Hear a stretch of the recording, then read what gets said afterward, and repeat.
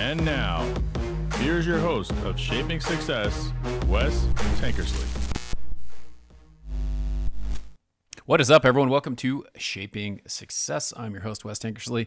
Today, we're going to do a little bit of a solo episode. This is going to be coming out after a couple of interviews that I recently did. I've been hooking up with Mark England, who is the head coach of Enlifted, and he has introduced me to a bunch of different guests. So we'll talk about that a little bit. Also wanted to remind you, thank you to Nikki Pavlovich for supporting on Patreon. But those episodes have some bonus coverage that come at the end of it. So when I hit and I stop the recording of the actual episode, I'm uploading at the end. I'll hit record again, and then the guest and I will have a conversation if they are okay with that. And then I post that to Patreon. So if you are a Patreon, for as little as $4 a month, you can help support the show, and that will help me upgrade and help me to make it better for you.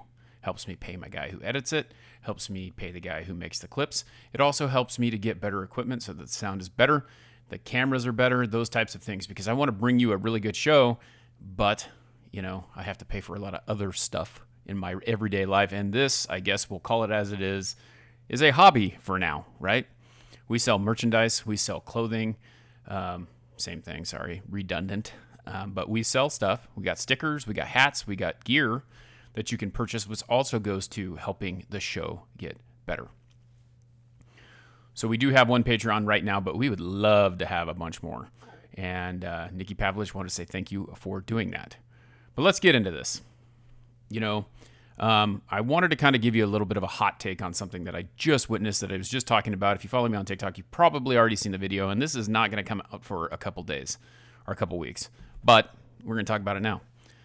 I recently purchased a rototiller because I needed something to work the ground on my 3 acres that we will be moving on to in a couple months here. Make some garden beds. I want a rototiller around these trees that we planted so that I can create a better environment for them, for watering them, for growth, right? So a little background on the rototiller. So I went and I bought one, and I put it together, and it needs gas, and it needs, you know, I got to put the oil in it, and I got to run it. Well, I don't have a gas can here. I probably have one in the storage unit, but I didn't have time to go run over 45 minutes to go look and check in my storage unit to see if I can find it. Plus, I can't get in the damn thing. Anyway, I'm like, oh, I'll run over to AutoZone real quick. And I live in Boise, and I run over to AutoZone to go see if I can find a gas can. I walk in. They've been open for about an hour. There is no one in sight.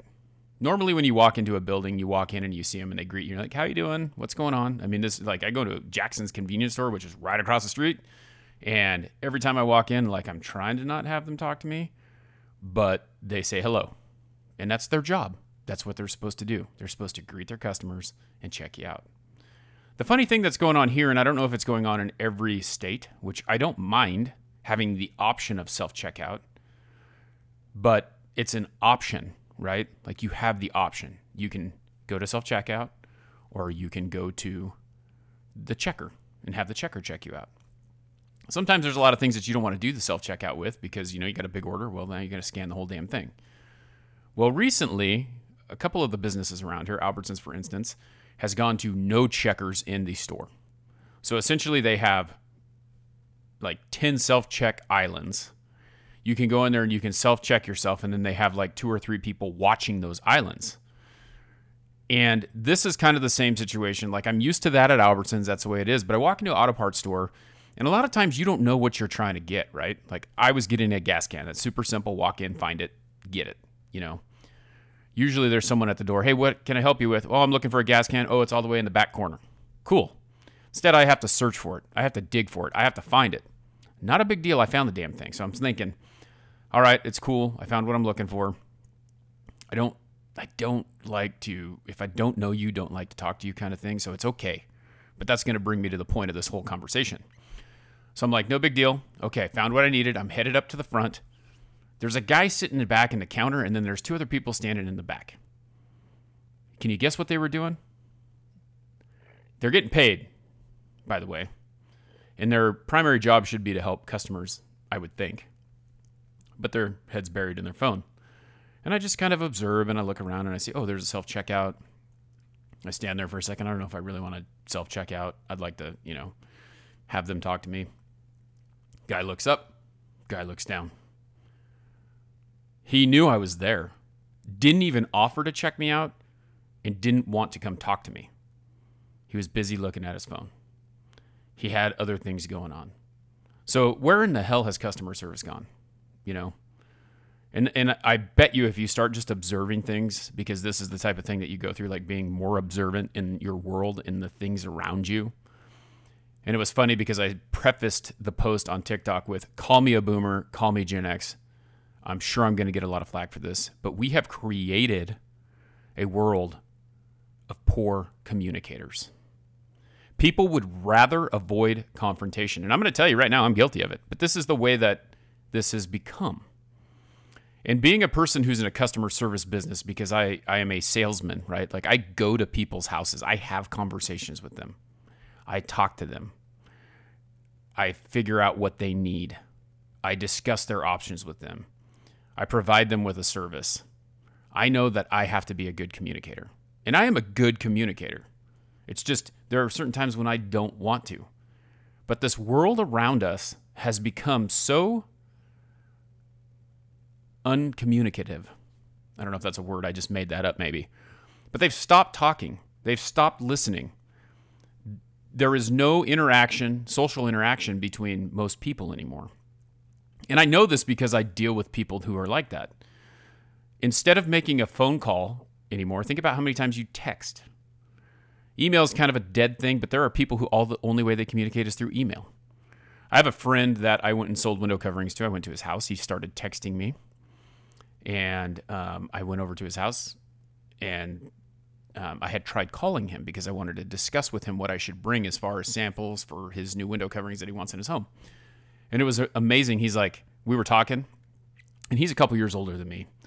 And he goes, I go, yeah, I tried calling you. He's like, sorry, I don't answer my phone. If you text me, I'll respond, but phone, not so much. And that's just kind of the way it is anymore. Like you can't have a regular conversation. And I feel like you can't find the inflection in a person's voice. You can't really tell how they're feeling. And that is not really an effective way of communicating. So what do? We change words. You know, I was watching a video the other day and someone told their dad slap. And you're like, what the slap what? Like, hey, we're going to go to the grocery store. All right, cool, slap. Instead of saying sounds like a plan, they're saying slap. And it started with chat rooms, right? Because we're in these chat rooms, and here I am. I'm really going to date myself. But you guys know I'm 42. You know I'm a Gen X or Gen X adjacent is what some people say, because whatever chart you look at, I'm either a millennial or Gen X. I consider myself Gen X, but I have some millennial tendencies. It's kind of weird because I feel like everyone does. But I know how to use a computer. I have a degree in education technology, for crying out loud. So I know how to do that. But like when I was in high school, when Yahoo Chat came out, that's right, Yahoo Chat, which is like nothing because Google just destroyed everything. I mean, we're talking about like AOL, Yahoo Chat, ICQ Chat. Like you can't talk, they can't hear voice. And so what happens is you're saying LOL. What the hell does LOL mean? You know, this was the conversation back in the day. Oh, it's laugh out loud. Okay, cool. So instead of, we started to get into this where we can text inflect, right? You can tell people that, that's funny, I'm laughing, right? Like just kind of giving that thing off. And so it's crazy, but that's where it all started. Like that's where it began. That's where the lack of communication began, but you still had to communicate, right? Like at that point in time, cell phones were super new. They didn't have texting ability. And you had to still make a phone call and talk to someone. I mean, hell, people still had landlines. And it's funny because every time I walk into a house, they're like, and someone goes, oh yeah, that's my landline number. You can't text it. You're like, what the hell do you got a landline for? And it still happens. Trust me. I see it because I have to communicate with these people sometimes. And, but it's funny though, because you'd rather avoid a confrontation, and through text, there's less confrontation, right? If you start getting mad through text, you can text it, but you don't have to deal with the person in general. Like you don't have to hear their voice getting mad. You don't have to hear them yell at you. You don't have to hear how pissed off they are. And that's it. I mean, that's the problem. We are creating ineffective communicators in this world right now. And it's somewhat our fault because as technology expands, they're starting to get worse and worse. 3 years ago when I started this, it was interesting because I joined Instagram and, I started getting people communicating through me through the DMs or through the chat, in the background. And I met my friend Jay and Brian and Zach through this, but they were voice texting, and I had never done that before too. So that's something that's not newer, but something that's coming around. And Gary Vee talks about it all the time. Voice is going to take over. Elon Musk talking about AI going to take over. It's like voice is great in my opinion, because now I don't have to text you typing it out, and everything is going hands-free. But being able to use voice, then you can understand when someone is getting heated in the conversation, or when someone is laughing because they can laugh on the voice text, or whatever it is. Like, you can figure out what it is and you can effectively communicate with that person, because if they're starting to get pissed off, you can either bring it back a little bit or lie on it.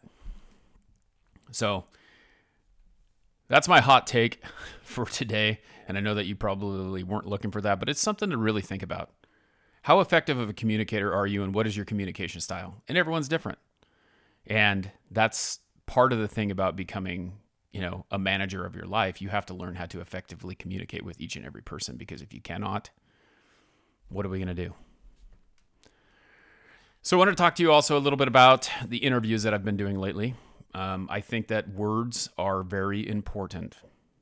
And it's funny how we use words to talk ourselves out of things. And so I have been talking with Mark England, and he's introduced me to quite a few different people, which we will be having a lot of those people on the show. They come from different walks of life.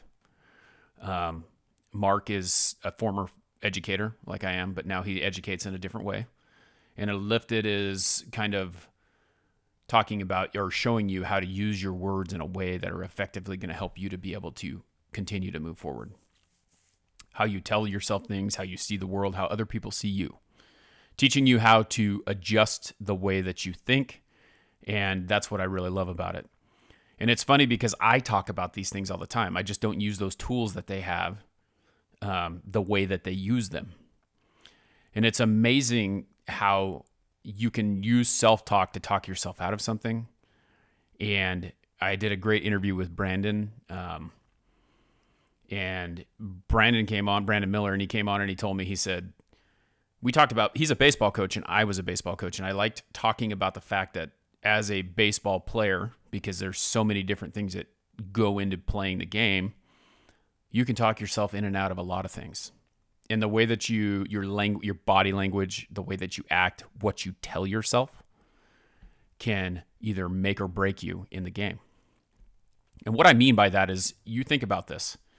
You've got a shortstop, okay? He is one of the infielders if you don't follow baseball. But say he is fielding a ground ball that has gotten thrown to him. He did not follow all the steps to correctly field the ball. It goes between his legs. Or he fielded the ball cleanly, but did not follow all the steps to throw the ball directly to first base. He has two choices, right? He can have a very short memory, or he can dwell on that and tell himself, I'm not good enough. I can't do that again. I don't know what I'm doing out here. And that's the thing. That's how words destroy you. So by changing the verbiage of how you say something, you can be successful or not successful. And that's what I really like about this. There are things that you can tell yourself over and over again. You can dwell on many things that you've said to yourself that can make or break you. You have to have a short-term memory, and you have to learn how to have that conversation. And if you listen to the last episode that came out with Mark, because he was on about a month ago, and he's coming back on in a couple weeks, or well, you'll hear this episode after that happens. But he came on and he started talking about techniques that you can use to teach yourself to change the way that narrative is, because we all have a victim mentality. And I'm saying that boldly because it is the truth, a victim mentality. It's never what you did for the situation. It's always what someone else did to you. I'm going to say that again. It's never about what you did. It's about what someone else did to you. What does that mean? So effectively, that means that When you get in certain situations, you put yourself in those situations and you allow those things to happen to you. The best way to not have that happen is to not allow those things to happen to you. Oh, really simple to say. Really simple to say, but think about it, okay? How many times have you heard someone talk about a relationship that they have or seen a relationship go on and they're saying, well, I can't find someone who is the right person for me, right? And we're talking about relationships right now. By the way, it is my 23rd anniversary today. So we can have the victim mentality in a relationship, all right? You can think that every single situation that you have had been in a relationship is someone else's fault. They treated me that way. They gaslighted me. They are a narcissist. They are this. They are that. And when you change that verbiage, I attracted a narcissist. I got gaslighted. I did the, like, when you realize that you are in the steering of that vehicle that you are in, when you're the person who's in charge of what's going on, and these things happen to you over and over again, maybe it's not them, maybe it's you. Once again, maybe it's not them, maybe it's you. So that's the thing that we don't think about. And I'm not saying that you may not ever be a victim. I mean, you think about the things that can happen to you. There's a possibility that you are a victim, right? Like if someone comes and robs you, you were a victim of being robbed. Now, can you apply this to that too? Like, did I put myself in that situation? No one wants to go out and get robbed, but going out in the middle of Compton in the middle of night with $1,000 in your pocket is probably not a good idea, right? And I don't know, but I'm just saying that, like, there's my Gen X coming out again, because you think about like all the Ice Cube and NWA stuff where they're talking about Compton and how bad it is and drug deals and all that crap going on. So anyway, disclaimer. But think about that. Like if you're in an area where there's a high crime rate and you're hanging out there, you've created an easy target to be a victim, right? That's not what you're intending to do, but it has happened. So that's that victim mentality, right? Like you can apply it that way. It doesn't mean that you're going out looking for that, but if you constantly hang out with people who are doing bad things, guess what's going to happen? Bad things are probably going to happen to you. So changing that narrative, changing that verbiage, and thinking about how it's more you than it is them, how to point the finger at yourself. And I did this a lot of times in my life. It's like, these things are happening to me because of what I did. When I was an assistant manager at Les Schwab, which is a tire company in the Northwest, I went and got a job at Les Schwab. I worked there for 11 years. I wanted to get promoted. I wanted to get promoted so bad that I was very company oriented, and I would take the first thing, because this is the way it was. So you would get certified, and then you would run for stores. And if a store came open, you would run for it. It didn't matter if you were a good fit or not. The idea was that you go and you work with that manager. You figure out who they are. You figure out if you mesh together, like if you would be a good partnership of, I'm going to run things the way that he wants to run things, right? And then the manager ultimately makes the decision. So you could have 10 people running for a store. So instead of trying to let things just happen, I forced things to happen. I had choices, right? Like I could have put myself in a better situation than I put myself in when I got selected. I took the easy way because I knew someone who was just certified as a manager. He was looking for an assistant manager. He was going to a store that was not very desirable, because that's what you did. You just took the first store you could get. And he had good intentions. He wanted to turn it into something good. But I knew when I worked with him before that we weren't a good fit. But he talked me into running for a store because he thought that we were a good fit. Because he would rather work with someone who he knew than someone who he didn't know. And it turned out being a bad situation that I put myself in by trying to force it.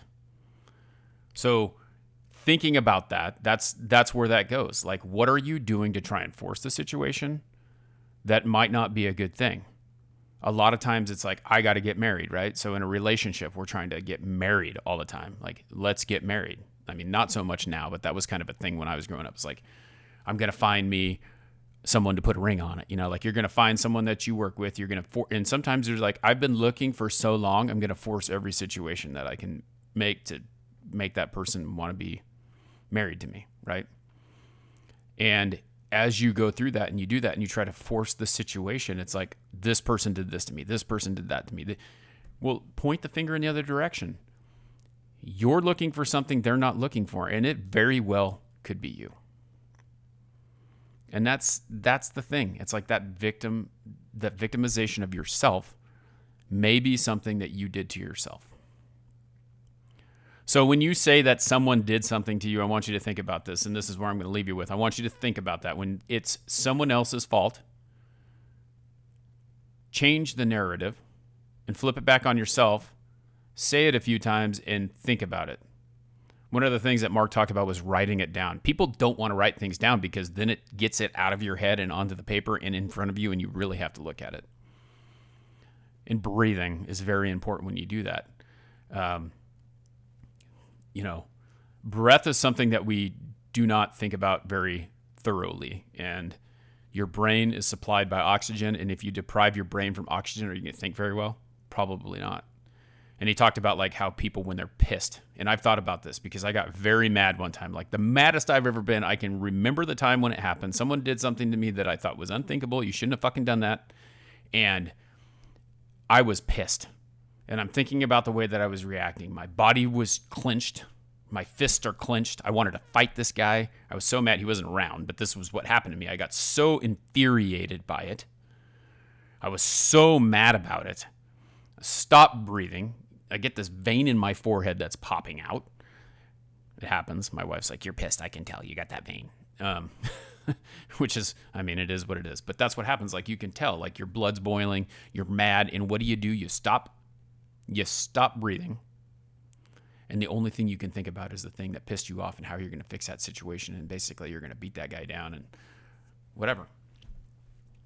And you think about that. And if you don't think that's true, go and look at these angry people who are protesting, no matter what they're protesting. And I see the meme of the lady with glasses that's like pissed off that someone told her that, something she didn't agree with. And it's amazing. Like, I know if you've seen the meme, you know what I'm talking about. But they always write different things over it. And the reason why they're so mad is because they're just so angry. They can't control this. They're not thinking clearly. You can't think clearly when you don't breathe. You're depriving your brain of what it needs to think clearly. So I encourage you to go back and listen to those episodes. Megan Henry was awesome. Olympic skeleton racer, Division I athlete, field hockey, track, in the military. Just a great story. Brandon Miller, awesome baseball coach, muscle specialist, talked about how, like, you may, like, say your neck hurts. Your neck may hurt, but in reality, the thing that's causing the neck pain could be down below, and in trying to figure those things out. And then how you talk to yourself about, like, an injury or things like that, and get through that. Very good episodes. Very cool stuff. Mark has been on twice now, and very good tools. And we may have a new sponsor, and I may or may not be diving into something different as well, and maybe I'll get into some coaching. Something to think about. Again, I wanted to say thank you for hanging out with me. We'll have some more guests coming up. We're doing interviews here and there, and we got some of these solo episodes coming out. But I look forward to having that conversation, and I think that you guys know that it's about helping you to be better, and that's what Shaping Success is all about. And in order to do that, you need to hear someone else say it, because sometimes if you've walked a mile in their shoes. So if you have any guest ideas, email me, wes@westankersley.com. Please like, share, and review. Help support the show. If you want to move forward shirt, which is the new thing you can go check out on social media, hit me up in the DMs. You can go find it on the website, but it's going to take a little bit of work to get there. We're still working on westankersley.com. You can see the show. You can find the Patreon. You can find all that stuff at westankersley.com.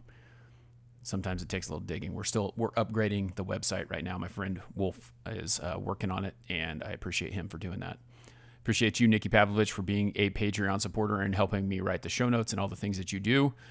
Jay, thanks for doing the awesome editing. You can catch Jay Finning and myself on One Drink Wednesday every Wednesday at 7 o'clock Pacific Standard Time. And until next time, I challenge you to find the shape of your success.